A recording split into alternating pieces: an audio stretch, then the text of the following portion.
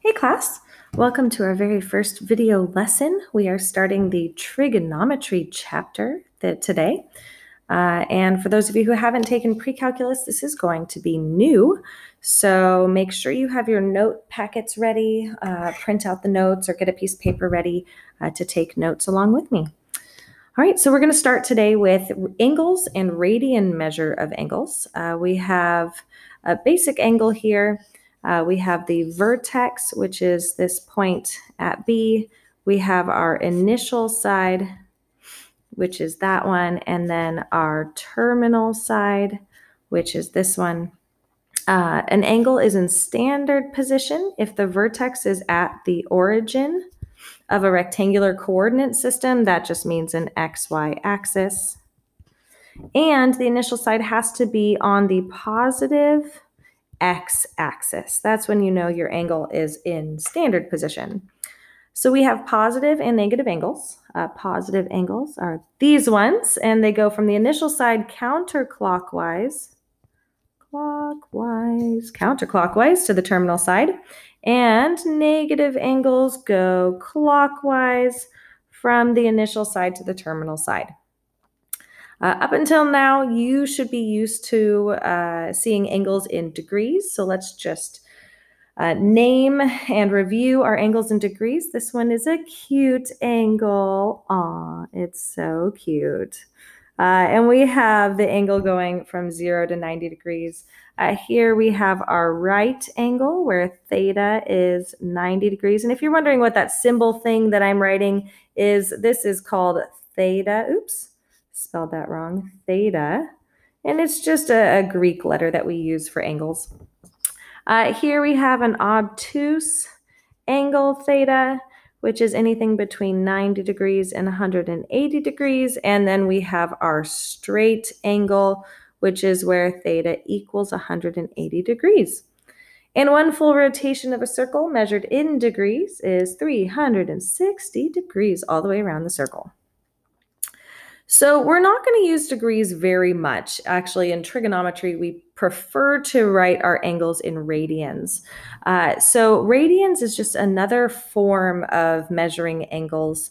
And this is our formula for our angle. It's the length of the arc, which is S, divided by the radius. You're going to want to memorize this, but don't worry too much. It's a lot easier than what it looks like to use this. So here, if we look at our angles, if we want to talk about our radian measures, what I like to do is start with the fact that, and you can see it right here, pi equals 180 degrees. So if we think about our straight angle here, this is just going to be the angle pi. The angle measure is pi. Here, a 90-degree angle is the same as pi over 2.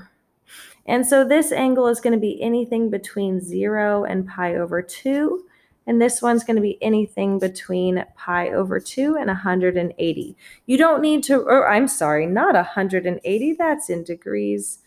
We're talking radians. We're going to write pi. Oh, it's hard to switch your brain back and forth, and it definitely is an adjustment. So we have to practice, just like learning any new language. And then if we think about if 180 degrees is pi, then 360 degrees, one full rotation, is going to be 2 pi. And if we think about our circumference, this actually ties in with circumference. Circumference of a circle is 2 pi times the radius. So if the radius is 1, then the circumference all the way around is 2 pi. And in what we call our unit circle, the radius is always 1. So all of this kind of connects together. So we're going to be starting here with converting from degrees to radians. Just like when we learn a new language, we need to learn how to translate between the language we speak and the new language we're learning. So here we have 30 degrees, 90 degrees, and 135 degrees. You can take any angle in degrees, 30 degrees, and multiply it by pi over 180 degrees. So kind of in a sense, what we're doing is I'll erase that 3 there, is we're canceling out the degrees. So we put degree on top, degree on bottom so that the degrees cancel out. And then we just simplify. 30 goes into 180, 60, or 6 times. Yay, math. 6 times. So this is going to end up being pi over 6. And then we've got 90 degrees. So 90 degrees times pi over 180. 90 goes into 180 2 times. So this is pi over 2. Negative 135 degrees times pi over 180 degrees.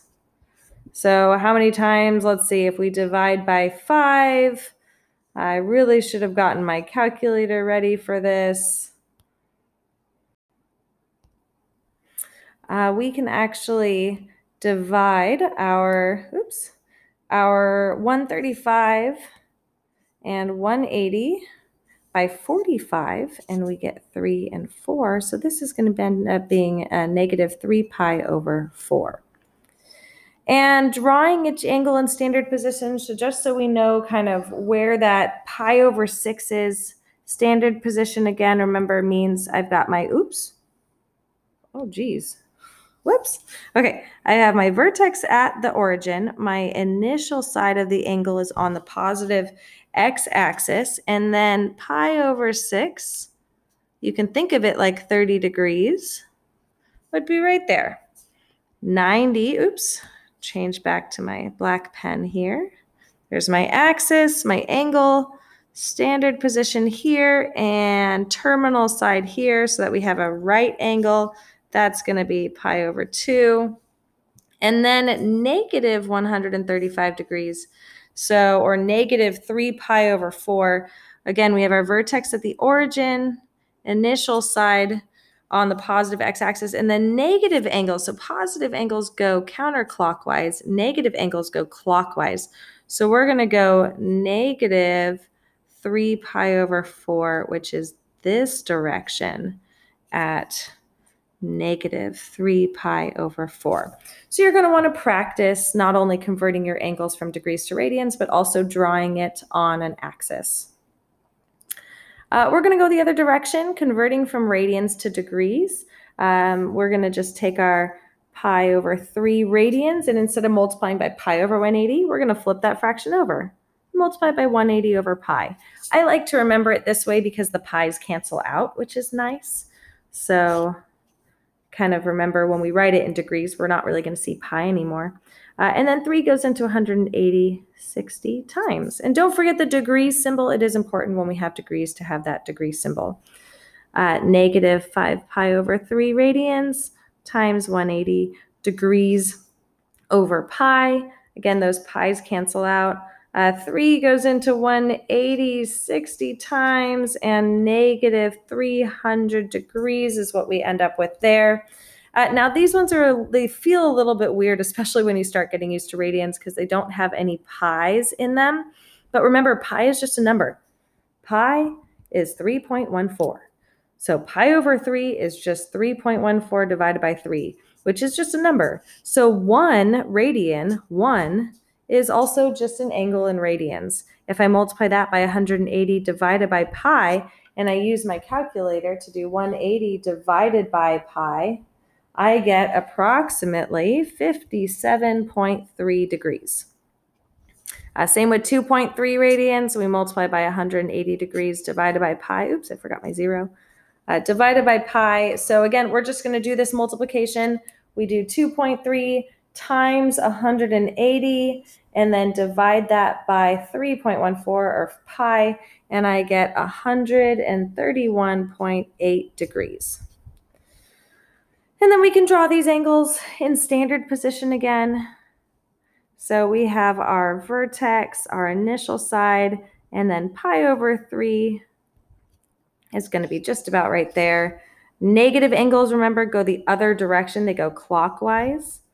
So here's our vertex, our initial side, and then negative 300. Oh my gosh, you're going to go all the way around to about there. And that's going to be our negative 300 degrees, or negative 5 pi over 3. We've got 1 radian, I know, again, it sounds kind of weird, especially when you get used to pi, but 1 radian, 57.3 degrees, is just somewhere about right there. So this is just 1 radian. And you can write RAD if you want for radians. You don't have to. Sometimes it's nice to see it. And then our last one, we have 131.8 degrees. That is less than 180 degrees. I base everything off of, so this is 2.3 radians. I like to base everything off of my 90. If we think of 90 degrees here, 180 degrees here, 360 degrees, 270 degrees. I kind of base everything off of that. And I don't care if it's exactly in the right position. I just want it to be in the right quadrant. Okay, and then you can see here, I have a little note for you guys. If you look in your books on page 550, there's a really nice table and angle circles for you to look at there. All right, last page. So 2 angles with the same initial and terminal sides, but possibly different rotations or directions are called coterminal angles. This is going to be important for you guys to practice. So finding coterminal angles means I'm going to take the angle I'm given and I'm going to find another angle in the exact spot, but maybe a different rotation. So for example, where is 420 degrees? Well, if you notice, 420 degrees is more than 1 rotation. So I can find a coterminal angle by taking the rotation out of it. If I take 420 to minus 360, if I subtract an entire rotation, 360 degrees, 420 minus 360 is going to be 60 degrees. This would be a coterminal angle. It's going to be the same angle, and I wanted it to be a positive angle less than, that was supposed to say 360 degrees. That is coterminal with each of the following, or 2 pi, depending on if it's in degrees or radians. If they give you the problem in degrees, then I'll expect you to write your answer in degrees. So here we've got, this is actually less than 0 rotations. That's kind of weird to say, but it went, negative angles. So if we want to get that into our positive angles less than 360, I can add 1 whole rotation. If I take an angle in a circle, say I'm at negative 120 degrees, is somewhere about right there. So this is negative 120 degrees. If I go from here and I go all the way around 360 degrees, I'm right back to where I started, and I get the exact same angle, which is what we're looking for here. We're looking for that coterminal angle, so the same exact angle, just maybe a whole other rotation above or below. So now if I have 360 and I subtract that 120, I end up with 240 degrees. So that would be my coterminal angle that's positive less than 1 rotation. Let's see. Let's look at some radian measurements. So 17 pi over 6. You have a couple options. You can convert this to degrees first and figure out what it would be based on degrees, or you can keep it in radians, because I want to encourage you guys to really try to work with radians. Just like when you're learning a new language, you don't want to keep relying back on the language you already know. You want to practice the new one. So here, remember, one rotation is 360 degrees or 2 pi radians. So I can add or subtract 2 pi, just like I added and subtracted 360 for examples A and B.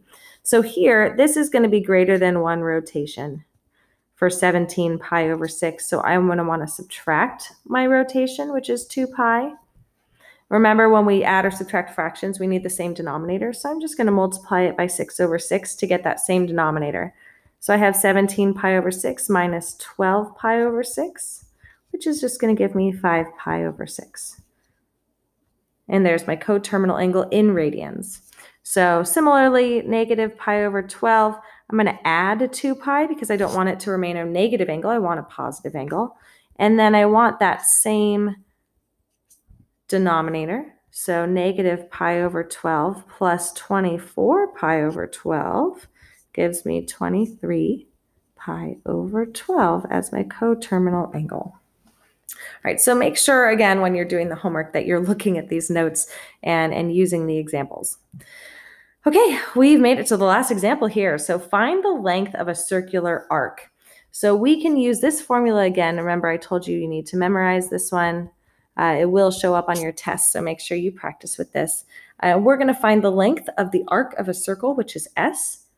So a circle has a radius of 10 inches. Find the length of the arc intercepted by a central angle of 120 degrees.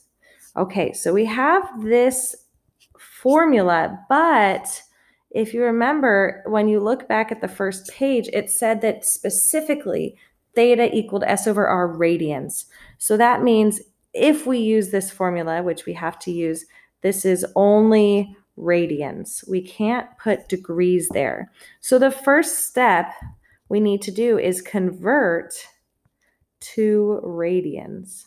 So I'm going to take my 120 degrees and multiply by pi over 180 degrees to convert this to radians.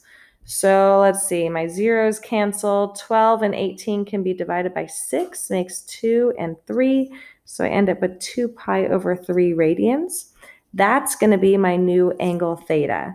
So if I plug this into my equation, 2 pi over 3 equals S over my radius, which is 10. Now I can solve for S by multiplying both sides by 10. So if I multiply by 10 on both sides, it cancels that out. And now I end up with S equals 20 pi over 3. Remember, this is a length of the arc of the circle, so we have inches as our units. And that's it. I hope you enjoyed your first video lesson. Remember, if you have any questions on your homework, to join one of my video conferences or message me and we can set up a video appointment. All right. Bye.